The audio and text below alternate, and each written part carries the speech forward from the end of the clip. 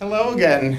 Let's get officially started. My name is Martin Gritsch. I am the Associate Dean of the Kazakh College of Business, and the Associate Deans of all four colleges together, we're involved in the planning of this event. We're certainly not the only individuals. There's a lot of people to thank, mainly facilities and the people who set up the technology, and the food that you already saw as you walked in, which we will get to during the break. But also, of course, all the presenters who will tell you about William Paterson University and what you need to know and the wonderful things we do here and things to be mindful of, etc. But before we get to that, I want to really thank you for A, being here today, and B, taking on this assignment as being an adjunct faculty member at William Paterson University. We are predominantly a teaching institution. You will hear about the profile of our students, some of their needs, some of the issues that they often face, and many other things. So I think we have a lot of information for you in the next approximately 3.5 hours. You hear from a different a varied set of presenters. And to kick us off, without any further ado, the Provost and Senior Vice President for Academic Affairs, Dr. Joshua Powers, has opening remarks and a brief presentation. You don't even know me yet and you give me some applause. How about that? So, well, good afternoon, everyone. This is one of my most favorite events to do every year because this is truly the heartbeat of the campus. I mean, you all are teaching, there's probably a wider range of courses being taught in this particular room than any other room that I'm in, because obviously full-time faculty have a more consistent load and those sorts of things. So it's just so great that we have such a great cross-section of folks here. I also want to bring greetings on behalf of President Heldobler. He's normally here giving his greetings, but he's literally rehearsing for his State of the University address. So the first note I want to give you is you are welcome to participate. You will see some messages about this. It's on Thursday, September 1st, during the Common Hour, which is a term that you may come to hear as a moment when we don't schedule classes, from 12:30 to 1:30. So that will give you a chance to really get a feel for what's happening on campus, what are some of the exciting things that are coming. So I just want to make sure that you're aware of that. So I want to welcome you to, or for some of you, perhaps welcome you back to the university. You know, it's been an extraordinary sort of 2 years as we've navigated this thing called the pandemic. And what was exciting during this period is you know, this challenge we're going through, you know, much of it is now in the taillights, which is certainly helpful, but certainly it has changed us. And as an industry sector that is not known for its responsiveness or innovation. So it really has been exciting, the things we've been able to do during this pandemic, that we can rise to the occasion and address the needs we have for our students in particular, and the work that we do as faculty. So we have much to be proud of and pleased here at William Paterson, and we've stayed true to our core through all that with our students, while also navigating new and expanded ways with respect to the ways that we deliver instruction and the curriculum that undergirds learning. For example, we launched WP Online in April of 2020, and today enrolls more than 2,000 students, new students, who otherwise wouldn't or couldn't enroll here for any number of practical reasons. But let me just pause now and then probe you a bit to get to know you. So how many of you, this is your first time as an instructor here at William Paterson? Okay, excellent. All right, well, welcome. We're excited about that. How many have taught before in another capacity, maybe as an adjunct at another institution or maybe in graduate school? Okay, all right, great, excellent. How many have, for those of you that raised your hand, that isn't the first time, how many have you taught for 2 or 3 years perhaps as an adjunct somewhere? Okay, so we got a few in the room. How about for maybe 4 or more years in the room? Okay, so we got some great veterans, awesome here. So that give you a little insight as we get some chance to engage some of our veterans, hopefully can share some of their wisdom as well with those of you that are new. How many are actually going to be teaching exclusively in the online space here for William Paterson University? All right, great. Okay, well, that's exciting. We're glad that you're here, and that's an important contribution that we'll be making. How many of you have been to this orientation before? None. Okay. Occasionally we have a few veterans that come back, so that's exciting. There, all of you are new. Okay. So thank you for giving me that little window into you. I hope you'll find your work here at William Paterson rewarding. And will actively lean on your chair. Are there any chairs in the room right now? Excellent. Awesome. Welcome. Thank you for being our representative chair. Okay. They're here to help you acclimate and guide you over the course of the semester as you embark upon your teaching assignment. Let me also say that you will also have an opportunity to engage with our AFT faculty union team at the end of today, and they are also important guides and supporters of your success, and for which we have a good relationship with our AFT here at the university. So whenever I'm out with others and they ask about the university, they commonly inquire, you know, what's going on at William Paterson? What is it like to work there?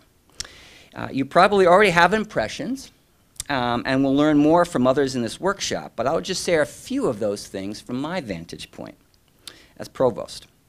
First, I find William Paterson an especially welcoming place, and with a pervasive and passionate belief in the transformative opportunities we provide students. Ones which are extraordinarily diverse, even by New Jersey standards, heavily populated by first-generation college students, and many who are low income. It's also a place that doesn't define what it means to be excellent in the traditional way, namely by how many we reject, as that has nothing to do with the quality of the educational experience here. Rather, it is defined by who is included in the kinds of transformative experiences that we provide our students. That's the regional state university mission in a nutshell, and what makes us different from many institutions in the state. Beyond there, I would point to the mantra you may have seen, known as willpower. This phrase reflects both resilience and perseverance, something we routinely seek to facilitate in our students. It's also an expectation we have of one another.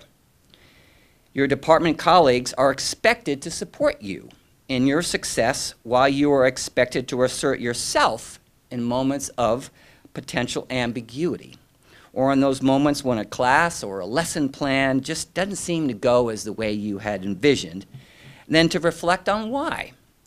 Regroup and try another approach, perhaps informed by your having reached out to a colleague for help.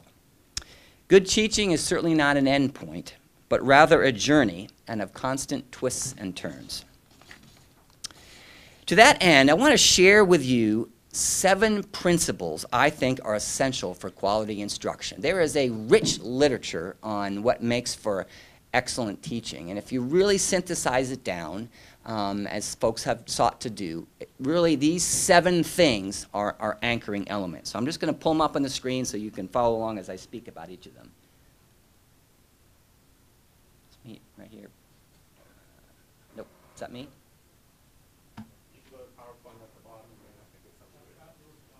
Not mine? Okay. Martin's going to get it for me. I just have one slide. Excellent. Okay. There you go. All right. So here are the 7 keys, 7 principles to excellent instruction. Now, I know instruction is not a simple thing, obviously. This is, as I said, it's a journey. But if you remind about these things to yourself, you will be much more likely to have success in the classroom and the students learn what's important.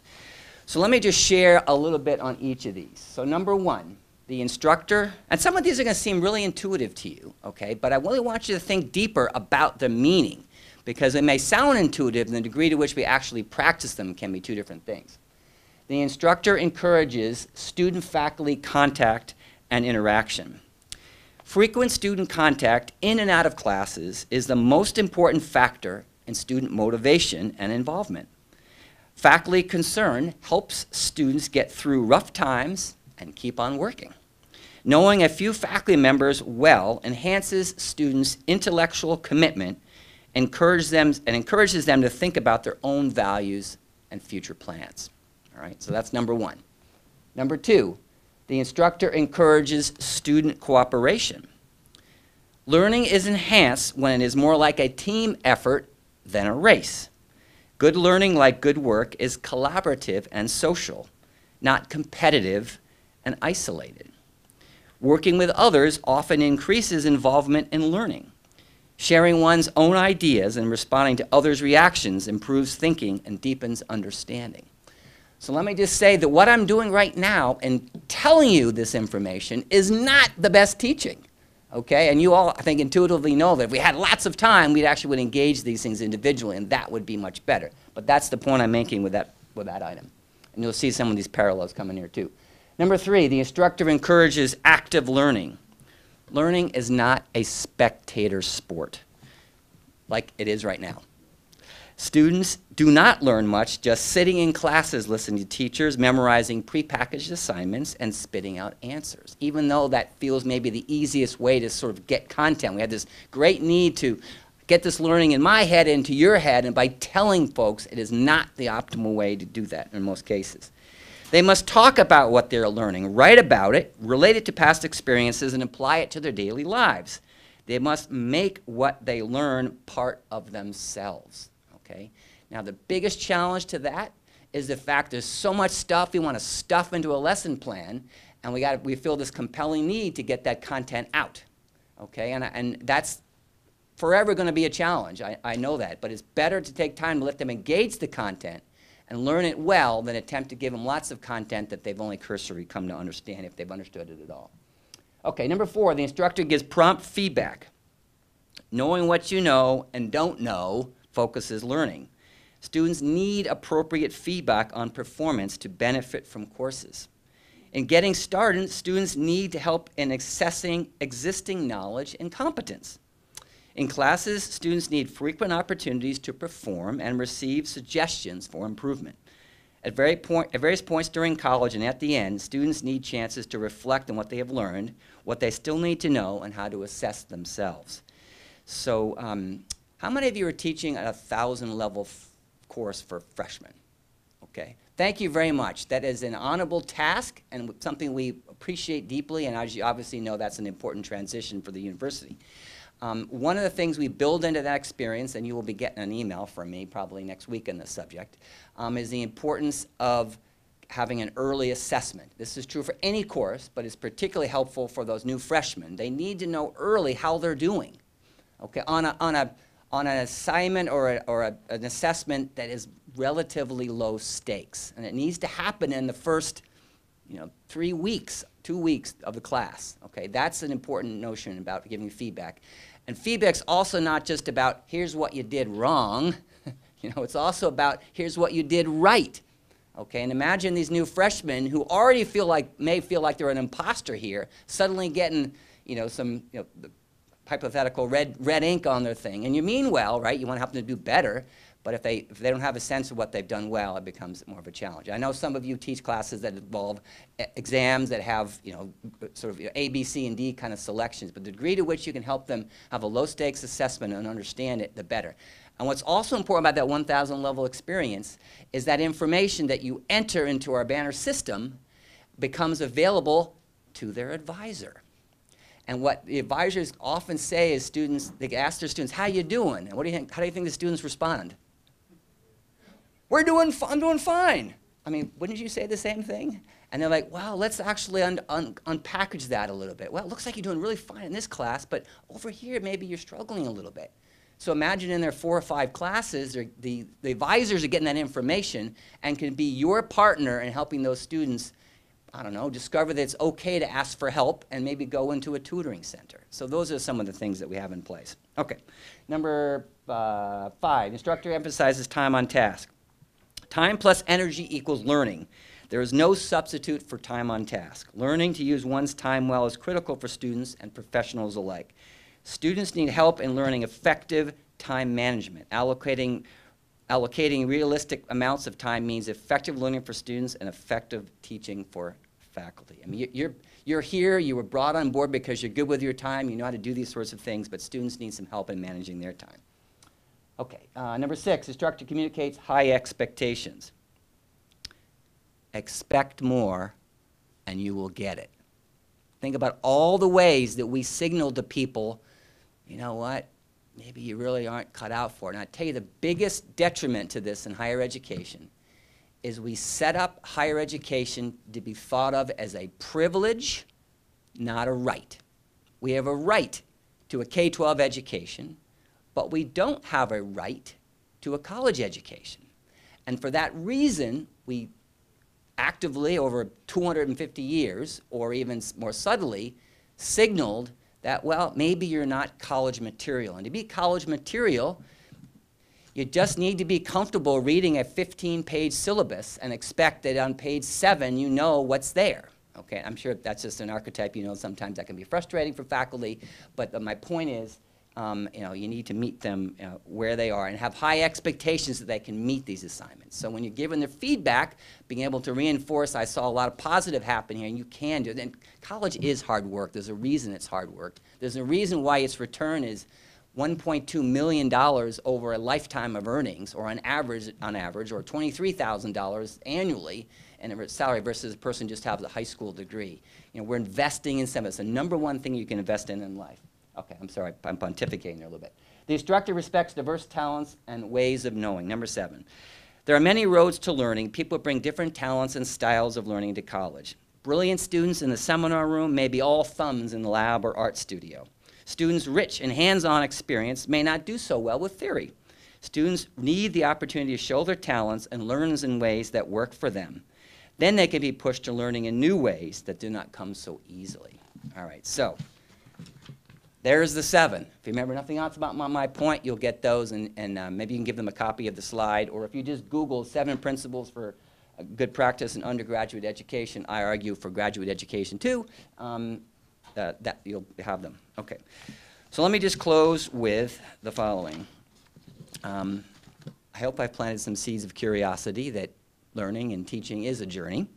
In a few moments, you'll also have opportunity to learn from your colleagues on best practices in teaching and student retention, and perhaps one or more of these principles will anchor for you in what they share. With that, I wish you your best in teaching wish you the best in teaching experiences. While you may not teach as much as your other faculty colleagues, you are a critical instructional partner. What you do in the classroom and for students matters. Students don't know what your title is. That's irrelevant to them. They know that you are the instructor and you're the faculty member, and they respect you for that. They don't have a sense for how that all works. And so, by extension, you have a big opportunity to have an impact on them. So I hope you will. I hope it's positive, and thank you very much.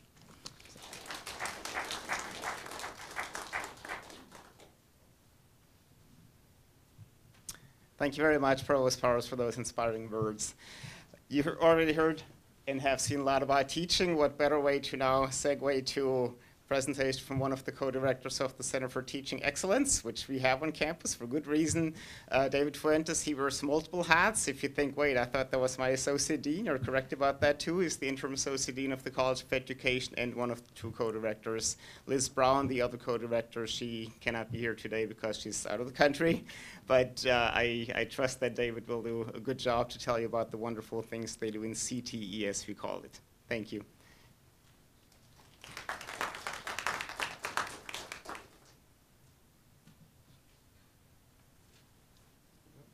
Thank you. Thank you. Welcome to WP on behalf of CTE. We represent the Center for Teaching Excellence, and we are all things resources for our faculty here. Question for the audience.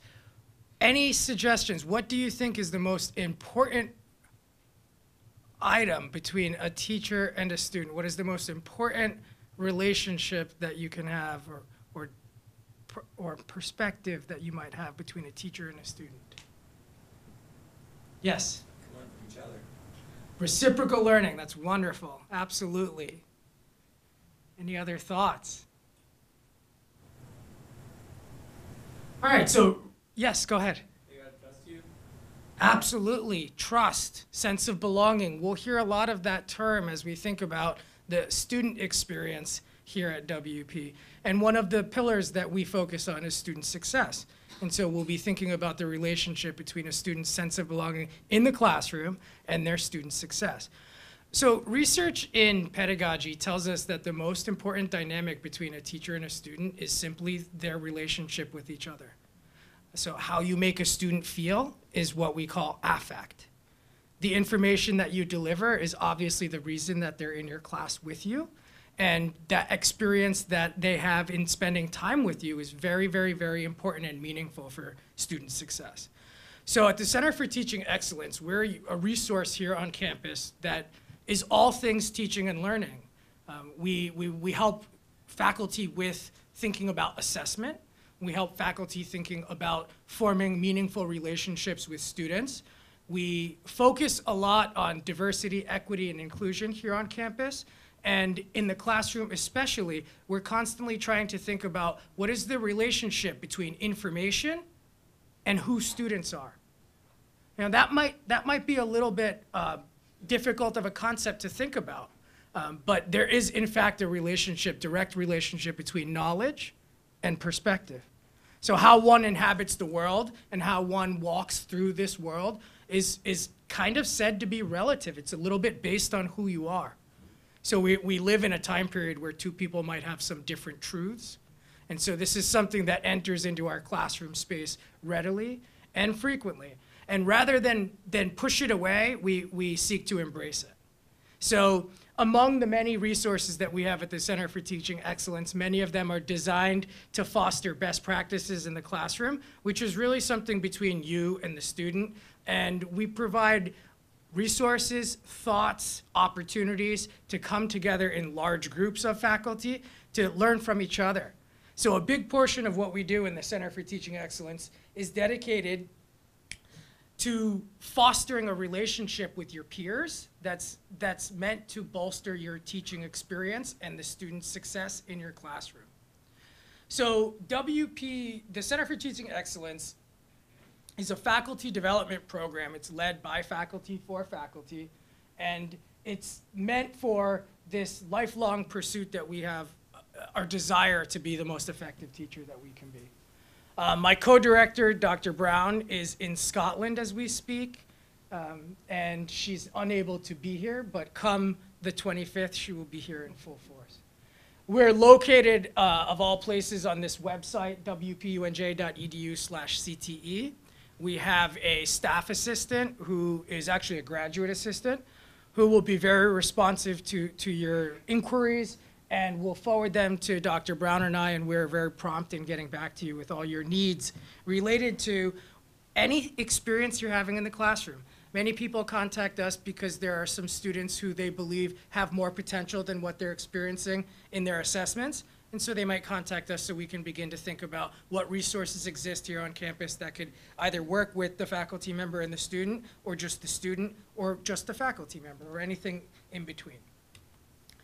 So when you call upon the Center for Teaching Excellence, we also call upon you. We invite you to multiple venues that we host here on campus. We create direct opportunities with faculty to interact through, for example, book clubs, teaching circles, and we also do private consultations. There have been many cases where we receive emails from adjuncts, especially in their first year or two, who simply have a direct question about how something gets done on campus. We receive a lot of those, and we're happy to do so. But we're also happy to have more direct consultation if that's something that you feel could benefit you. For whatever reason, you write to the CTE website, and we'll get back to you with resources and a desire to engage more. We have had lots of peers contact us to conduct observations in their classes to get an objective perspective of what's going on. We're happy to do that. And we're also happy to create records for you to think about your own teaching. Video reflection is a very popular mechanism right now. It's similar to instant replay for sports. You get to watch what you actually did, and you might learn a little bit more about what you thought happened versus what actually happened. So we're happy to facilitate that. And we host a lot of workshops throughout the year. So if you ever see those three letters, CTE, you'll know that it's Liz and I and our staff, and we're simply engaging the community in something related to teaching and learning. We love hosting these book discussions. The last book that we hosted was Ibram X. Kendi's 400 Souls, and we read the book with about 40 faculty members in the College of Education. It was a wonderful experience, and we do this both in individual colleges and at the university at large. So please, again, stay tuned, look for those. We do about one per semester, and it's open to everyone. We buy the book, we send it to you, and we get together and we discuss it. There's also opportunities, as I mentioned, to engage in a teaching circle if that's something that you'd like to do. And you know, we'll be sending those via announcements and our own flyers that go to all faculty. When CTE sends an email, we only send it to faculty. So it's typical that you'll receive emails from CTE, and I just want you to know the other recipients will be your peers. So, you know, on behalf of CTE, reach out anytime. Liz and I are very excited and happy to work with you. Particularly in your first couple of weeks, I imagine that there's going to be lots of questions that range from, you know, what does a syllabus look like? Where can I get it printed? Many of those questions can be directed to your chairs. If your chair so chooses, they may direct them to us. But if you'd also like to include us, you know, we're happy to offer a second set of eyes. But always in general, my advice is to work directly with your chair and any faculty who oversee the class or classes that you'll be teaching.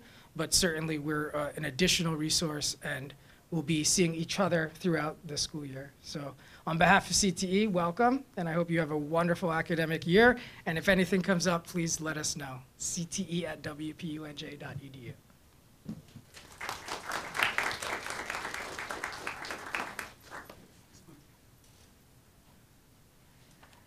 Thank you very much, Dr. Fuentes.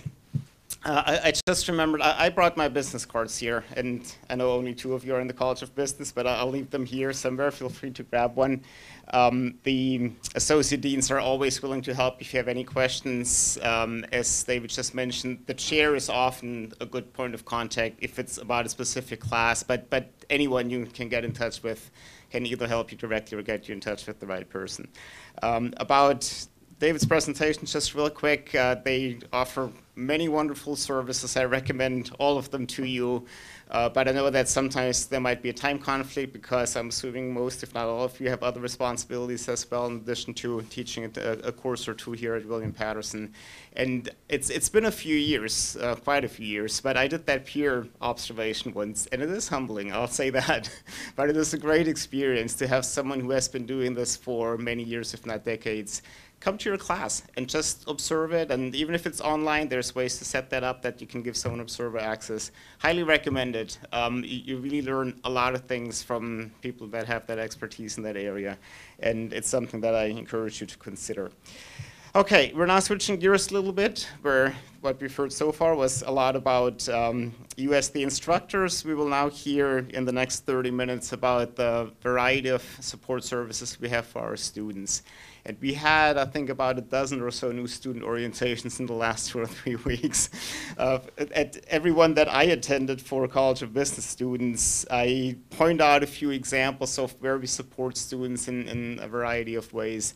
But my summary is always, in the now 21 years that I've been here, I don't think I've ever come across a situation where we did not have some office or some service available to support a student. So it is really important to be able to direct students to the right resources. Oftentimes students are not quite sure where they need to go. Sometimes they're reluctant to ask for help. And that's where you come in. Often you're the main point of contact for them. If they're in your classes, they may ask you about something. And that really is the purpose of the next session, so that you learn about all those support services. And we have a panel. There's Dr. Edward Owusu-Ansah. He's the Dean of the Library, the Cheng Library here on campus. Then we will hear from Instruction and Research Technology and the Center for Teaching with Technology, represented by Patrick Ryan and Sena Bulak. Thank you so much for coming. And Linda Refsland, Dr. Refsland is the Executive Director for Academic Success Services. That's a fancy title for all the things we do to help students re-enroll, figure out financial aid, whatever it is. They talk to Linda. That's basically what your job description is, isn't it? At least it looks like that from my perspective. We worked with Linda together a ton. As a little side note, the cooperation between the offices, different units on campus is really, really good. Everyone is ultimately here to help students succeed. So with that, I'll turn it over to the three of you, and I'll pull up the respective presentations here so that you have this handy.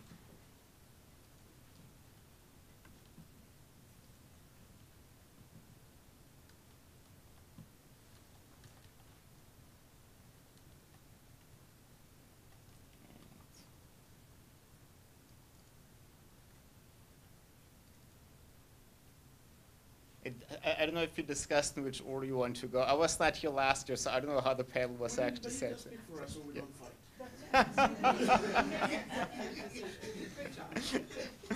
All right. No worries. I was ready to go. Got all excited. Hi, everybody. I'm Linda Refsland. Thank you for the very kind introduction. So as Dr. Gritch mentioned, my title is very long. It's very unclear. The general rule of thumb is that I am the chief nudger of students. If you don't know who to email, generally the rule of thumb is you email me. And that's perfectly okay. That's what my office is set up to do. And so what I wanted to really go over with everybody is kind of a brief picture of some of the support services that we have for students, as well as some things that you might think about how you could incorporate them into your course as appropriate as other resources that students can use independently, as independent of going to a campus office or to see a person directly. So one of the first big pieces, and this is a shift if you've been on our campus before, is we're shifting our student success platform to Navigate. So for most students, they're going to be able to download it as an app on their phone. For staff folks, there's a link. Everybody's already been pushed into the site, so the site is live. It's something that on the student side is designed as a way for us to give students a centralized place to schedule appointments with anybody that they need to, see who their team members are, so who's their advisor, who's their financial aid counselor, who's their chairperson, who, if they belong to a cohort like veterans or honors, who are their people in their team. It also allows you as faculty to also see those team members. It's a space where students can access, and this is one of the features that we're going to try to share, particularly because it applies to both our in-person students and our online students, a study buddies feature, which essentially sets up students to be able to communicate with their peers in your class by class. You have to do nothing. It turns itself on if I'm a student and I go into my psych course. I'm a psychologist by training, so I always go to that. I'm in Psych 1100. I don't know what's going on. I can literally just click Study Buddies and say, hey, is anybody up to help, you know, let's cram for the next exam. And other students will get a ping and they can say, oh yeah, no, I'm up for that. Here, let's meet. And this is something that we haven't had a great architecture to help students do before, outside of faculty having to do a lot of running around and creating groups and chats and all sorts of things. So this is something we're really excited about. For our academic support and tutoring options, there's a wide range of both in-person and remote options. The short version is that between all of our options, students pretty much have a way of getting support in just about anything at just about any time. We have a site license for tutor.com for our students, so students do not pay for tutoring. They don't pay for any of these services. Tutor.com is something that you can go type in and do a search on the web and find, but our students are going to access it through Blackboard so that we're paying for it, not them. It provides live support across a extremely wide range of subjects. It also offers students can submit papers and get feedback in, you know, asking a question of, hey, is my thesis clear? And have somebody really work with them around content. They can do practice quizzes across a range of options. They can see an academic coach about stress management. They can, if you think about sort of the architecture of supporting a student academically, they have an option. For our students who are English language learners, they have the ability to pivot the language, the host language, to Spanish. So if they're just having a moment and they really just kind of want to really talk to somebody and have that comfort level in a content area, they also have that ability to do that. We have our brick and mortar centers. The Academic Success Center is our prime sort of core competency center that covers a lot of territory across our 1,000 and 2,000 level courses. They're hosted very kindly by Edward in the library on the main floor. They also have online hours and remote hours to expend their time that they can work with students. Our Science Enrichment Center works with primarily STEM majors, but students have science as part of their core classes, so they work with those students as well. And that's housed, the brick and mortar part is housed in Science Hall East, 3023. Again, also have remote options for students on weekends and evenings to extend when we're working with students. Our writing center is in Grant Hall on the main level in 124, also has online. We'll work with students across a range, so they work with undergraduate, graduate students across a range of writing options and at all stages of writing and all content areas, so they're not limited. They can, if I'm writing a paper in anthropology, I can absolutely work with that center. It's not limited to just English class content. Let me figure out how to scroll. We also have our math center, which is also located in Science Hall, and I'm forgetting the room, honestly, right now, and I'm looking at Mel. 3036, thank you. That works primarily, again, with our mid-range and upper-range mathematics courses, as well as a computer science center that is focusing on students who are computer science and CIT majors and those major courses.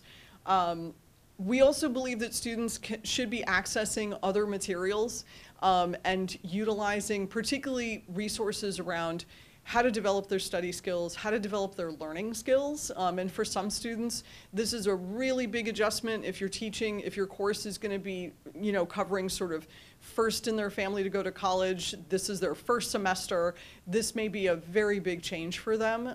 And so these are just a range of options of really nice strategy-based videos that I found really helpful for students, things that I've recommended for students.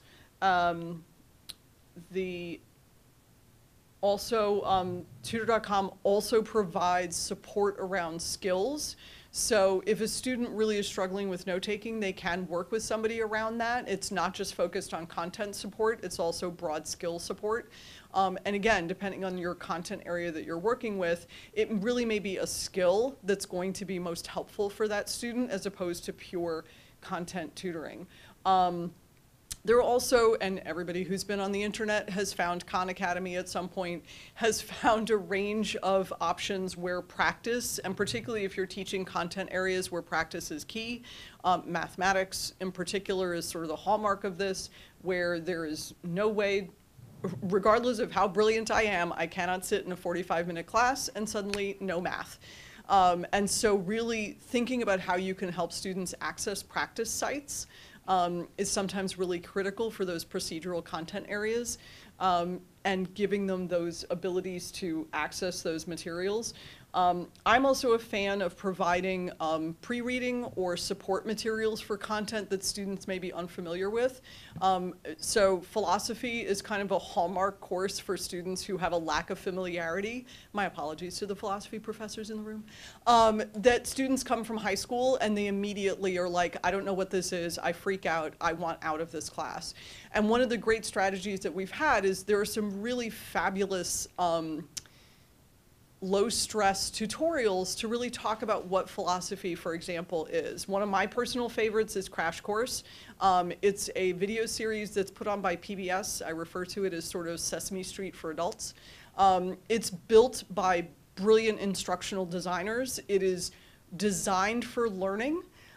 It's visual, it's exciting, it's also presented by experts in the field, and so it may be a great way that, you know, before you're starting to talk about Plato or Socrates or reading something that's really in-depth but maybe challenging, is to say, let's explore some context so that you can breathe deeply, and now let's read this primary source and have a moment with it together. LinkedIn Learning is a service that the institution is paying for and is accessible to all of us, but also provides fabulous online learning opportunities across a range of skills. If you have a student who's really excelling in your course and is like, I want to know more about this, and it's just not part of your course yet, that might be a great space to point them to so that they can really start developing that skill and independently start learning more. Again, particularly if you're teaching in a procedural subject where they maybe can go ahead a little bit and explore some things and have some interest in it. There are also a range of study apps and tools and support options, particularly for students' phones, to help them build their own practice experiences. Oftentimes that's something that students are thinking that, oh, I'm just going to read my notes over and over and over again, and that's how I'm going to learn. And that's not how anybody learns. And so providing a recommendation, and if you have ones that are favorites for you, is saying, hey, not only are we going to talk about what our content is, but we're going to talk about how to best to learn that content. And if you have experience where you're like, this is what did it for me, that's something that would be a great to introduce into your class and integrate into that material. Are we doing questions at the end? I'm looking at my panel. I think you should, if anybody has any questions, they should hit you. Okay. Questions? Yes, ma'am. Is there a place that we can access that whole list? So this is a set of materials I typically send students every semester. I also have a set of websites that are for faculty, staff, and students that has a range of these kinds of things. It also gives some options. I believe the provost talked about early assessment and things like that. It also gives some examples of great early assessment options, how to design feedback loop assignments with academic support. So yeah, it has that stuff too. Definitely. And it's under academic support services. If you go to the main WPU webpage, academics and then academic support services, you'll see one of those options is resources for faculty. And also with permission from the speakers, the associate deans will provide copies of the presentation to all participants. Thank you, Mo. Send away. And as usual, when in doubt, just if you have a question, email me, pop down. My office has moved again, for those of you who know me. I'm in the lower level of Robbinger Hall in the Advisement Center. So visitors are welcome, phone calls, email, I'm not particular. Very nice to meet everyone. I don't know what presentation is up next. I'll grab it. Oh yeah, because I think your PowerPoint's up.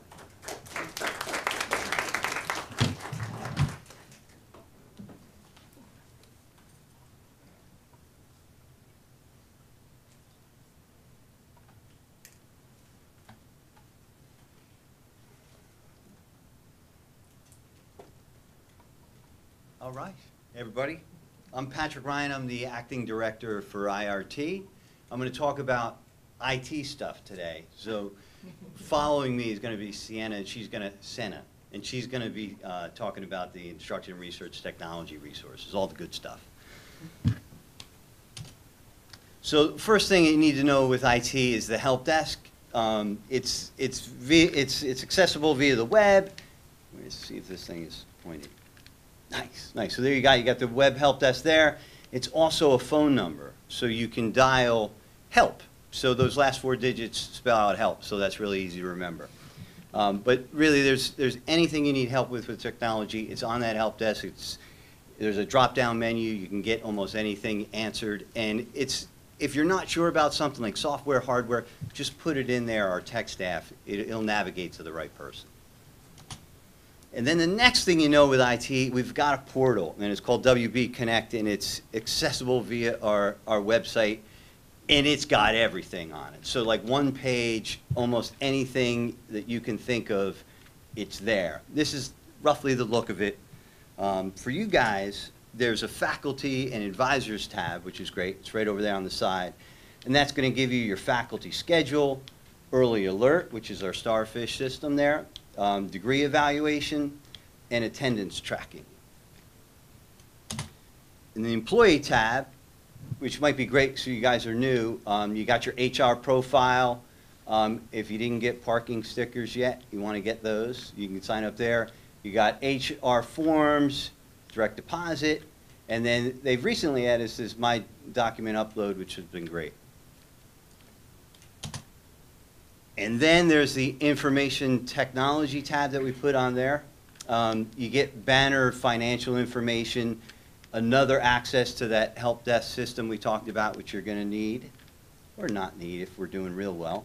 And then there's an IT wiki, and this is kind of important. This is a searchable repository. So if you're having trouble with your phone, you just plug in phone, and it'll give you some instruction. If you want to do 3D printing, plug in 3D printing. It'll tell you all about how there's 3D printing in the library.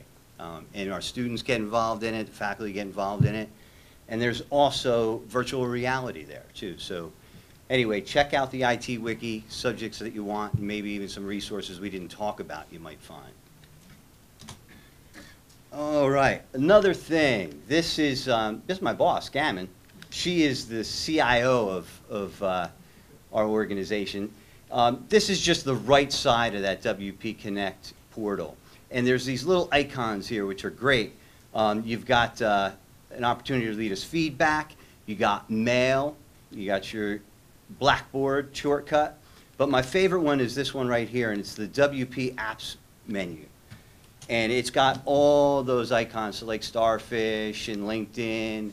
What else? It's got Office 360, Microsoft Office Download. And then this Duo authentication. This is real important. I'll just kind of take a moment. There's a video on it too. But if you're going to log into something, they're going to want to push you a notification to your cell phone or office phone. And there's instructions on how to do that. But that's real important. And then here's some more resources. We use Qualtrics for surveys. We have a license so you can kind of create surveys. It's great. We mentioned LinkedIn Learning, which is a great resource for if you wanted to learn Adobe Premiere. You can spend weeks on that. And then the tutor.com, which is accessible through Blackboard, which is dynamite. Zoom, you might have heard of that. We use it here.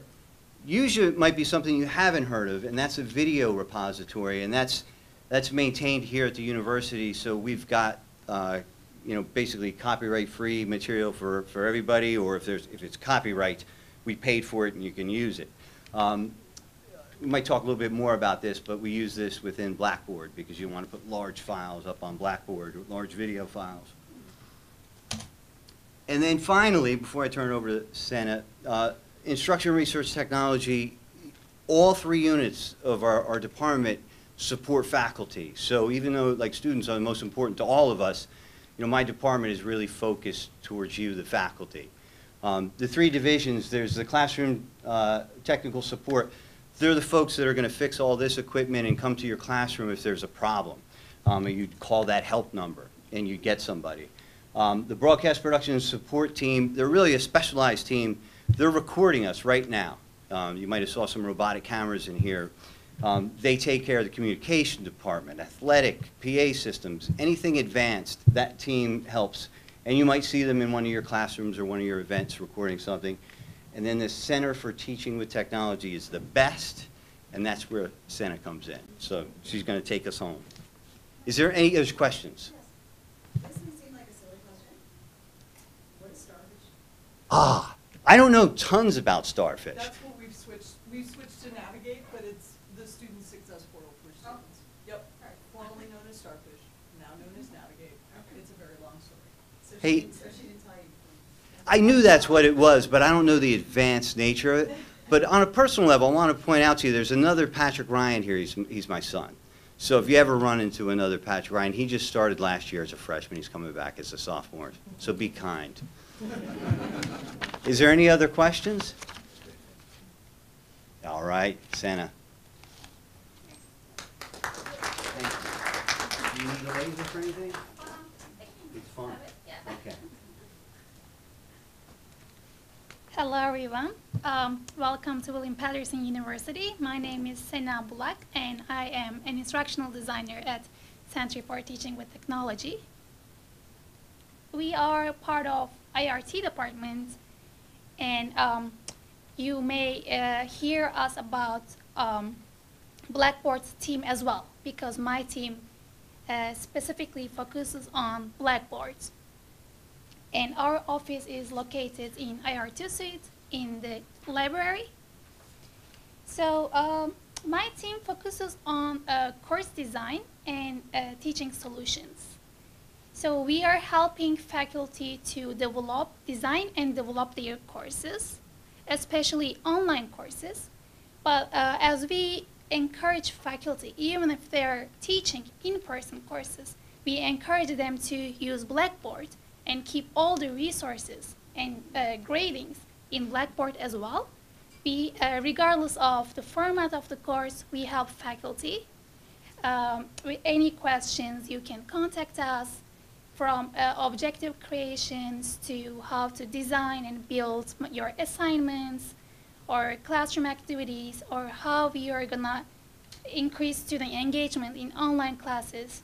A lot of things, including technical aspects of it. So a few services we provide is webinars. We offer several webinars in various topics, weekly webinars, sometimes 4 times a week. And sometimes we offer actually certification programs once or twice a year. One certification program is going to start next week, and it's going to take 2 days. It's about quality of online education. And this week we had a certification program again. It was about accessibility. So different topics, you may receive emails from us, and you can just like register. If you have any specific questions, for example, you would like to learn how to use Blackboard or how to use some feature of Blackboard, you can always email us or create a help desk ticket to schedule a consultation services. It is one-on-one consultation service, and in my team we are 4 instructional designers. We would be happy to assist you with any questions that you have. You can also, for quick questions, you can always create a help desk ticket. Today, I also would like to mention a little bit about how to access Blackboard. Patrick mentioned we can access from BP Connect by using this icon, but there is also a direct link to access in case WP Connect's website is not working, or you just want to just directly write the URL. And there is also a mobile app that you can use. It is recently updated, so it is working pretty well, not as well as the desktop, but you can sometimes just visit your classes to check something very quickly. And in here, this is the page that you see when you first sign in to your Blackboard, and you can access your courses by clicking this courses icon from the navigation panel. We just recently updated our Blackboard, so it has very beautiful features that can help you, and it's very good to explore. If you would like to learn more about it, please just contact us, and we would be happy to go over about these new features. And the mobile app, you can again use this tab to reach your courses. And this is a little closer look. I copied this here because I want to show this institution page here. In this institution page, you can see some resources about Blackboard and some other campus resources, especially Blackboard for faculty, Blackboard for students, and even help desk link is here. So you can just use these links to directly go to our support documentations on IT wiki page. And these are also direct links to IT wiki pages. I recommend you to visit the faculty page. And in order to request help in the help desk system, you can select Blackboard, and it directly comes to my team, and we help you with your questions. And this is my team, and there are like some contact information. It's also available on our website. So please feel free to reach out to us anytime if you have any technical questions, regarding Blackboard or some other technology you want to utilize in your classroom. I think that's all. Thank you so much, everyone. And again, welcome.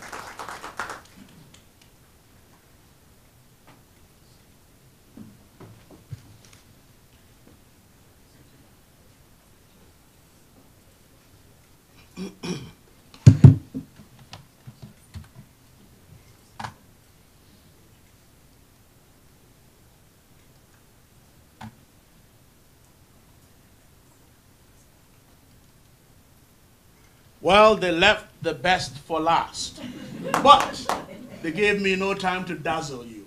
So let's rush through this, all right? Okay. Now, everybody here knows what a library is. You've been to a library. If you're sitting here, you've been to a library. So that's quite obvious. This is the William Paterson page. I'm not even going to go to my PowerPoint. That makes no difference. I just run through very fast for you because I might have a minute or two. We're almost done here. Just get into the library. Very simple. You're all academics and you know how to get to academics, right? And right there under here, academic resources, library. All I want you to notice here is when you come to library, basically for your purposes, you want to go to resources for you. Now, you're not an undergraduate. You're not graduate. Some of you may also be doing some grad, but you're faculty and staff, right? So this is basically where you want to come. Most of the time I would have gone through similar stuff, right? There are two things I really want to point you to, and that is library instruction. I know a lot of people don't avail themselves of that because you don't have time, you have to finish this content and stuff like that. But please, we have a very dynamic team that will work with you to create resources within your own Blackboard shell, within your own course, so that you don't necessarily have to sacrifice time. Though if you do have the time, you will be amazed how better off students are when they get that kind of direct guidance. But so try that. But you go in there, you'll be able to fill out forms and stuff like that and request a class. But they would also work with you to incorporate things into your Blackboard site, and that might be maybe what you want to do. The other thing I wanted to point out was your liaison program. We have library liaisons to the various departments, whatever department you are. And if you go to our liaison program, they have the name of the librarian assigned to your departments. If you wanted to request books, videos, streaming video, whatever it is, you go to that person, right? You don't necessarily have to go through your department. But there are times when maybe you want to have conversations with your departmental representative. That is, let's say if you're in communications, the communications professor who is assigned to the library might be able to give you some advice on that. You may want to talk to that person. A lot of times, as sergeants, you may not even find that person. So just go to this site and go directly to the librarian who is your liaison person, right? And we have a liaison directory. And as you can see, not all departments have assigned departmental liaisons to the library, but the library has departmental liaison to every department. So just go there and check this person out. Now, I'll get out of here, and my plug usually is, this day and age, is this.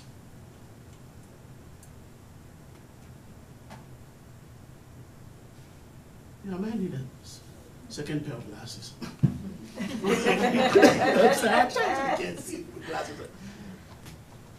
Open educational resources. I'm not their prophet, but I encourage you. Students are already loaded with expenses and stuff like that. You know, they need that car because it's the most important thing in the world. They'll even take a student loan and use half of it to buy a car. So, but they'll tell you that the textbook costs $250. My God! So if you can help them, I'm sure you're all familiar with open educational resources. Usually the question is, are they good enough? I generally say, you look at schools like Berkeley, and they use a lot of open educational. Rice University is big on that. I think if University of Berkeley likes it, UCLA likes it, I think we could use it. So, but it is your discretion. Go, check it out, and if you find something you like, but don't like everything in it, you can mix it up and stuff like that. That's the nature of the open environment. You create your own textbook. You don't have to write it. Just pick whatever chapters you want from whoever wrote and stuff like that, and create your own unique version of it, but it's very helpful to students. Generally, we know that approximately 40% of students never buy a textbook. That's a national statistic. They don't buy it. They don't want it. And a lot of them would buy it after the first 8 weeks of class. Yeah. The semester is almost over. So please, if you can help them out and make sure these resources are already there, they can be within your environment, you can be on your webpage, wherever you want to put it, and they have it up front, and you give them perhaps a better chance of connecting with you. Now, what I would say is we have some resources there. If you go for resources for you, you'll find some of these where we do provide some guidance for creating open educational resources. We do provide support if you need it, even in writing and stuff like that. We can even help you with the writing and the mounting of the book and stuff, if that's what you're interested in. But let's face it, in the academy, 95+% of instructors, of professors, are textbook adopters, not textbook writers. So we don't expect you to write a textbook. Just go there, find what you like, see if it fits within your profession, and please use it. I see one of the organizers in the back looking at his watch, which tells me, Edward, you better shut up. So I am gonna shut up. My name is Edward Owusu-Ansah, but please, you can call me Edward. Don't forget about the last name. When I first got here, first time in the library, a lady, one of the librarians comes to me and she goes, Edward, I said, come on, call me Edward. And she goes, oh my God, I spent 3 weeks practicing that name. And you walk here, call me Edward. And call me Edward, call me Eddie, call me Teddy, call me Ted, whatever you want. Just don't call me Mr. Ed. That's all I care for, right? Thank you so much, and you have a great time.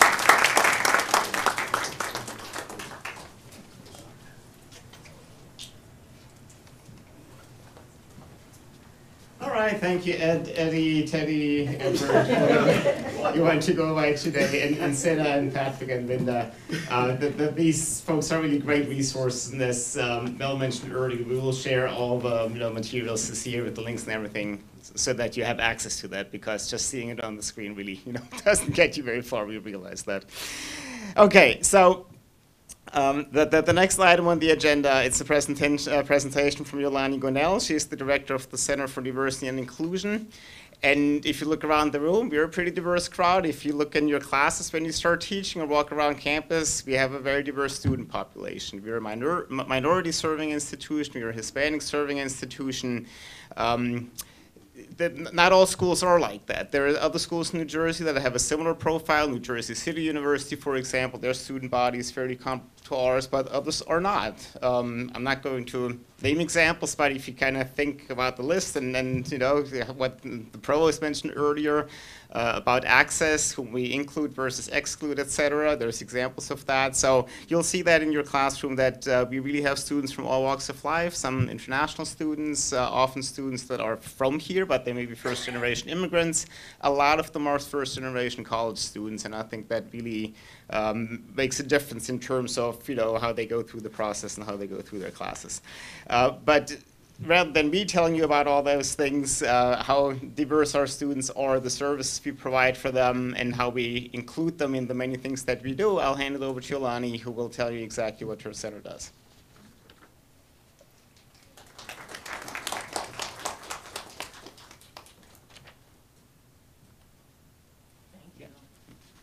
Welcome, everyone. My name is Yolany Gonell. I use she and her pronouns, and in my capacity, I do serve as the Director for Student Diversity and Inclusion.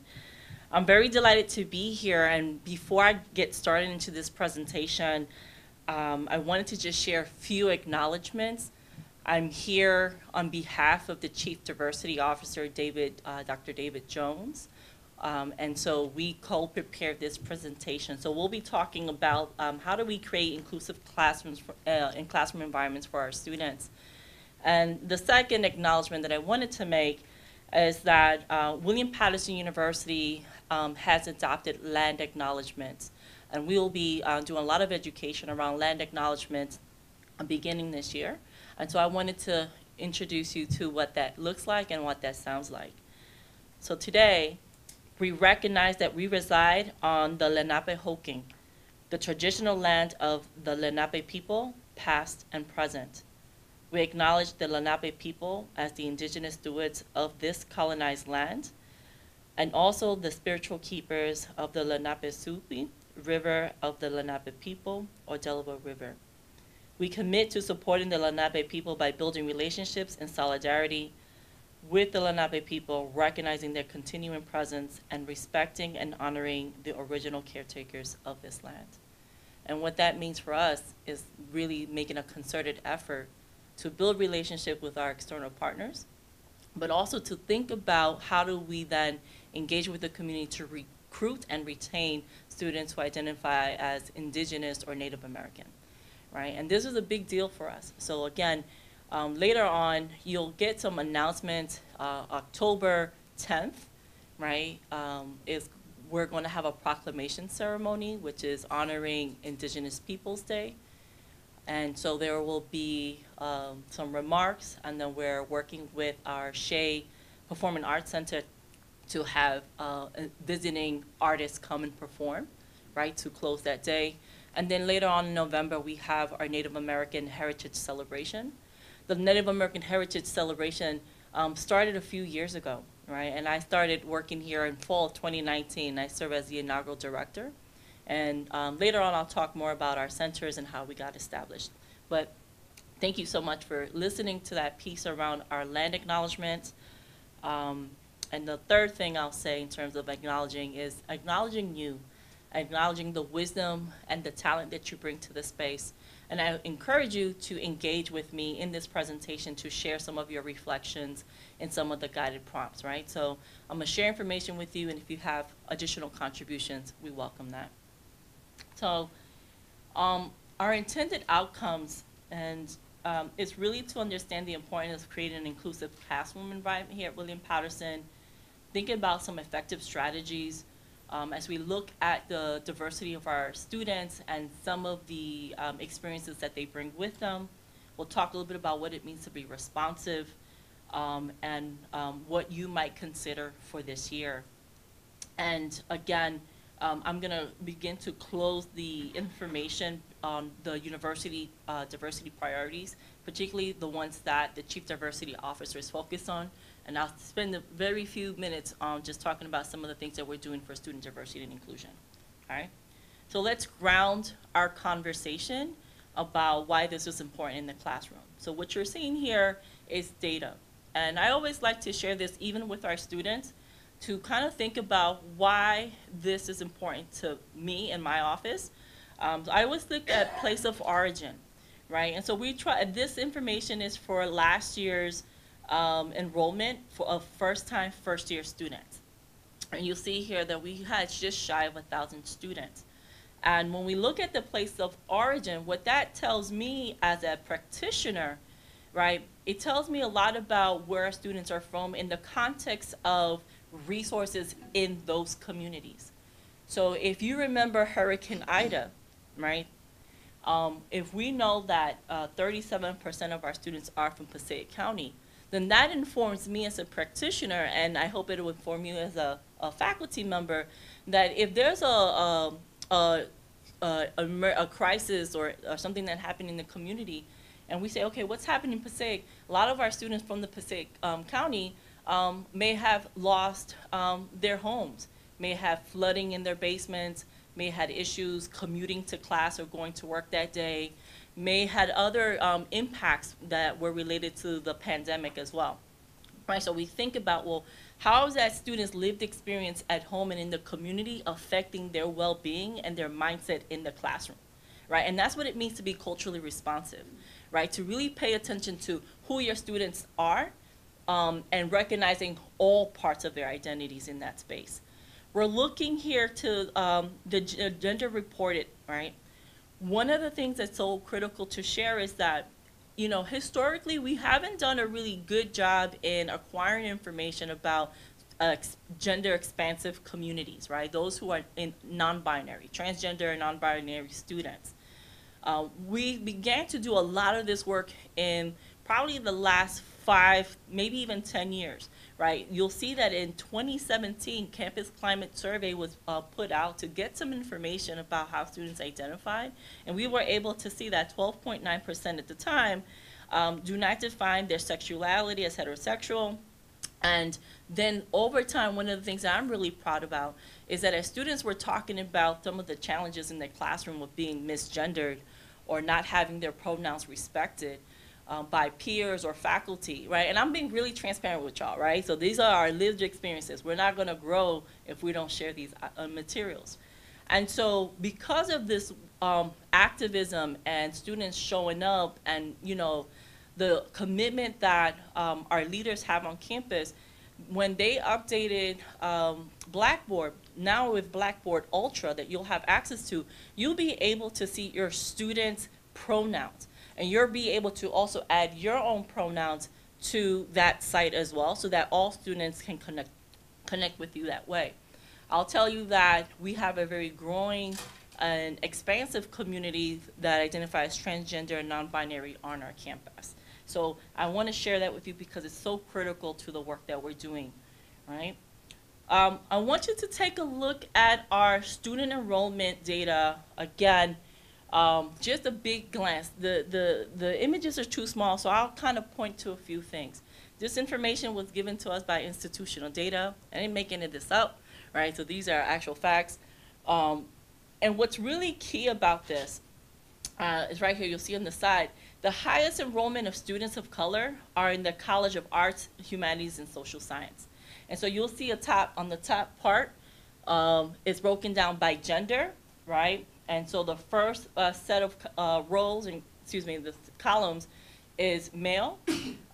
For those in this space that may have different vision capacities or impairments, it is slightly color-coded, but you won't be able to see it on the screen.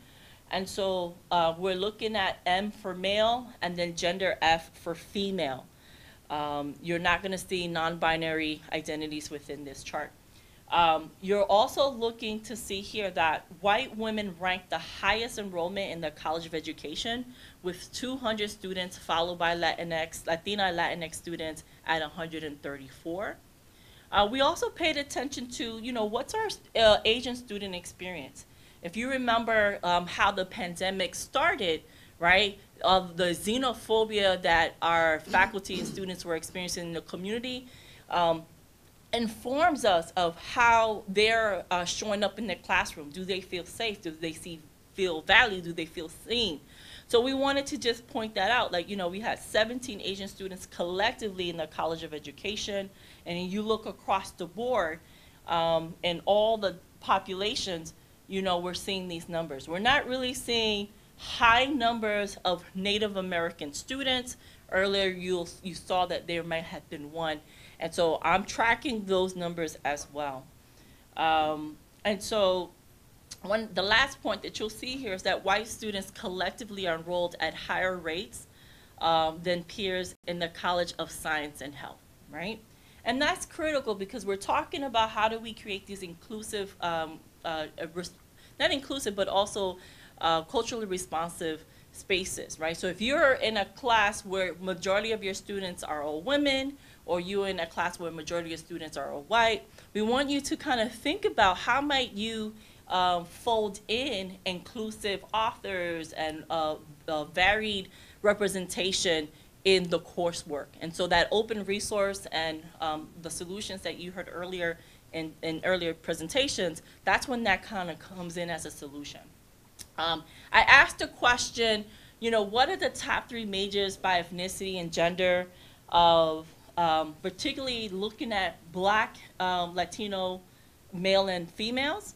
And, you know, what you see here is that by and large, for Black women and Latino women, nursing ranks #1, right? Nursing ranks #1 for both, for those populations, right? And so that's really awesome, right? Imagine if you're in that space, that means that we're really seeing a trajectory for our students in the STEM field, and I love that. We're also seeing that for Black men, you know, criminology and criminal justice is again, even with women, is an area of interest, and then you're seeing finance and computer science, right? I'd love to do more around STEM. This summer, we did a presentation for students who are in the STEM, an Aspire program for the STEMs. And a beautiful group of students, and we talked about, again, how to engage on campus and find mobility in their workforce, right? We show data, but I want to remind you, this is who our students are. So as you interact with information these next few days as part of your orientation or as you engage with your department, please remember that these are our students and that these numbers are attached to names and experiences, right? And this is part of our I Am William Paterson campaign that we started in 2019. We are going to have a diversity fair on October 19th, which is a Wednesday from, I want to say, noon to 3 o'clock or so. So if you are teaching a class around that time, or if you're here on campus, or if you want to just engage your students with extra credit, this is a great way for you to engage them, at least for their first experience with diversity, right? So we have that fair. We'll have a photographer who's going to continue the campaign.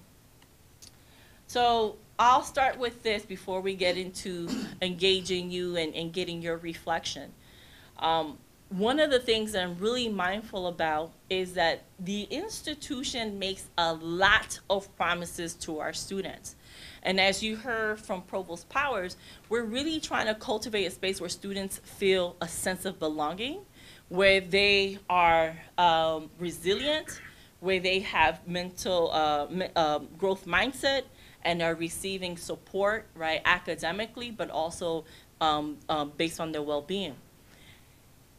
These promises are based on our values, all right? And I know that there are a group of people here on our campus that we're working to formulate new mission statements and diversity statements. But one of the things I'll tell you now is that a lot of our students are attracted to William Paterson University because of those values and those promises. What happens that affects students' sense of belonging is this notion around perception. If a student perceives that they don't matter because of a microaggression that happened in the classroom, because of being misgendered in the classroom, or feeling like their ideas or perspectives are dismissed that maybe don't align with, you know, the larger group, right? Their perception is, I'm not welcomed here, right? And that's one of the issues that impacts retention and impacts that student from wanting to return back into a classroom, right? So, and also in the residence halls, but in this space, right, we're talking about the classroom experience. So our goal is to really think about sense of belonging, because we want to increase student retention and we want to increase student success. So reflection, this is where I like for you to kind of think about some of the work and resources that you heard earlier, but also some of the things I just shared with you now. What does it mean to have an inclusive learning environment? What does that mean to you? I'd love to maybe hear from one or two people who would be willing to share that. Can you say your name and if you're willing to share your pronouns?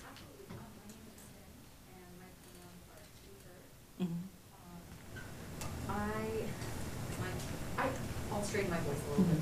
I don't want to be dramatic with the microphone.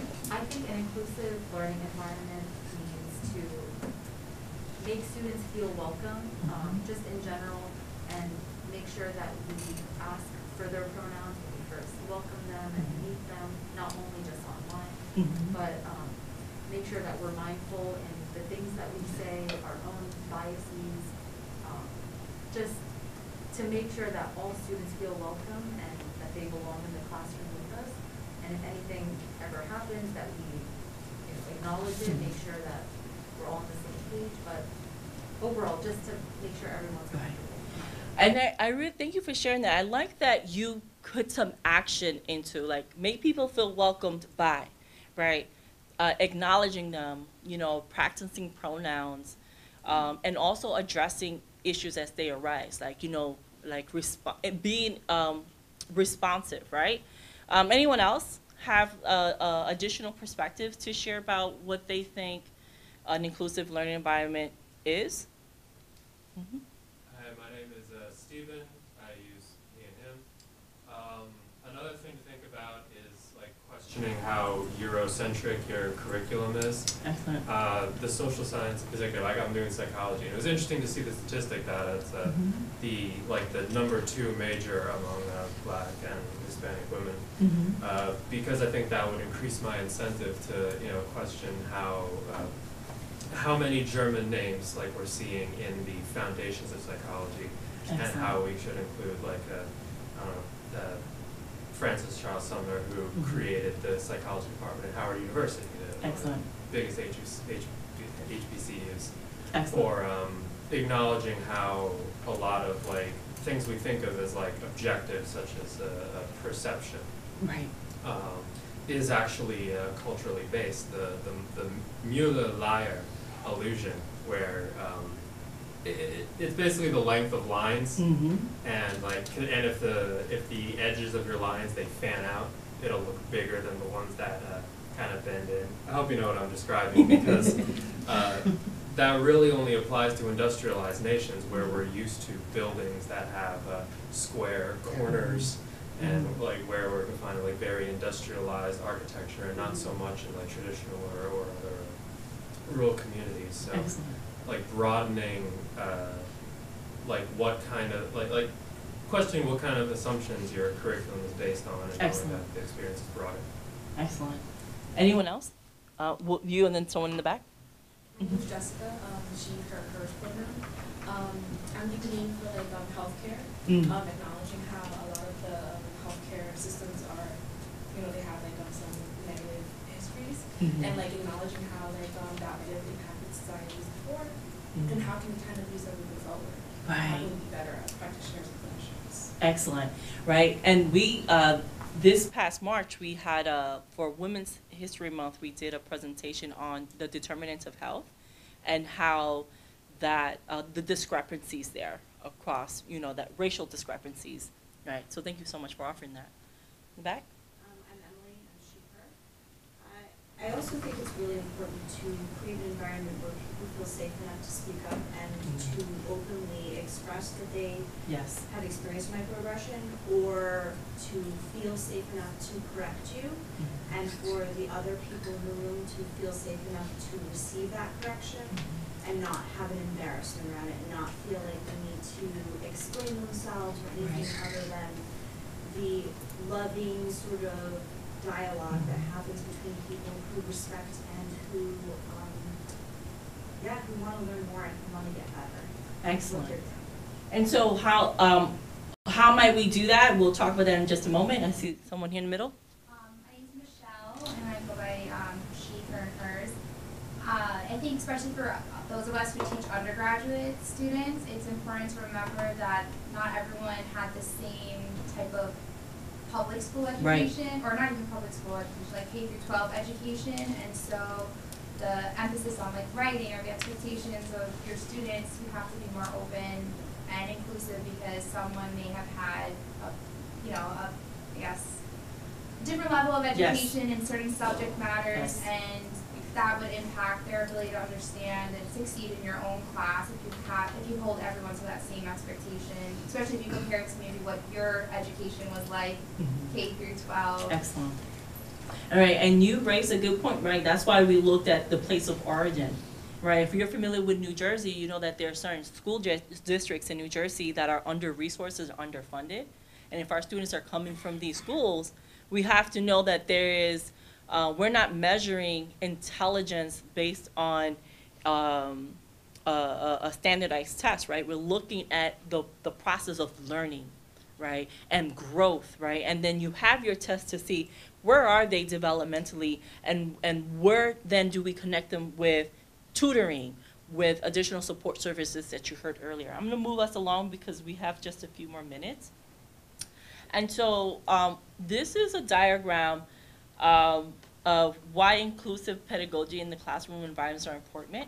And you'll see in here that we really talk about the identity dimensions, and again, how those social factors impact that students experience, right? And many of you already mentioned that, so we're not going to get into this.